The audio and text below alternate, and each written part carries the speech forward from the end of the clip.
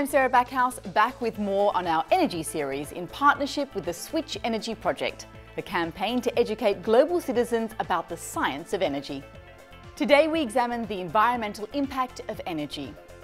First, there are harmful gases like methane, nitrous oxide and carbon dioxide that are produced during production. Second, it takes a lot of land and water use to produce energy. Here's Dr. Scott Tinker with a deeper explanation.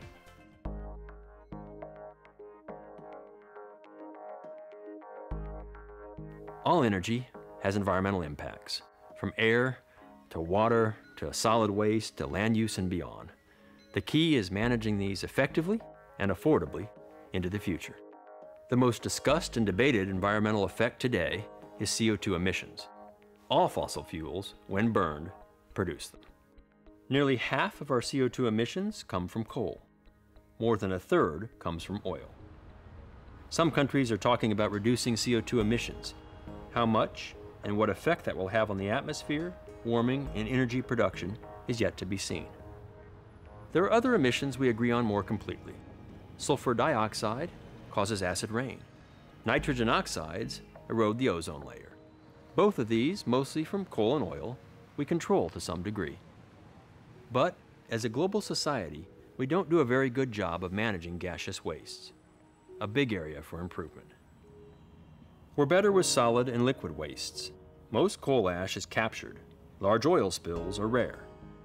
We've done a good job to date of keeping nuclear waste out of the environment, but we can improve here too.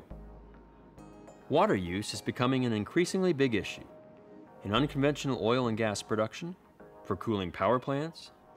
Even concentrating solar plants use a lot of water.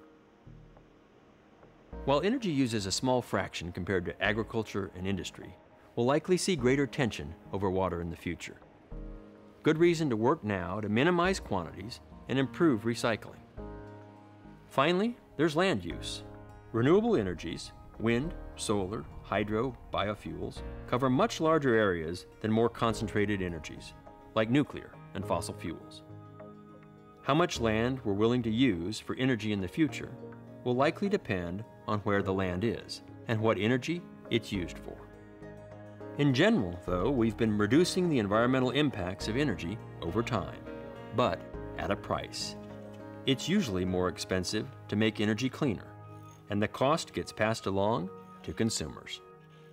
As energy prices continue to rise, the key to a successful energy future is minimizing environmental impacts while keeping energy affordable, and using the prosperity that affordable energy brings to continue to invest in the environment.